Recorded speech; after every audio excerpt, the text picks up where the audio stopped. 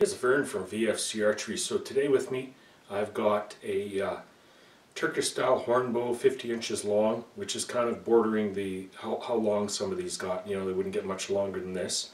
It's ready for tillering. We've got the water buffalo horn, we've got the hard maple, air dried maple, we've got the sinew back, 4 layers, we've got the sayas, which are actually made out of maple hardwood as well.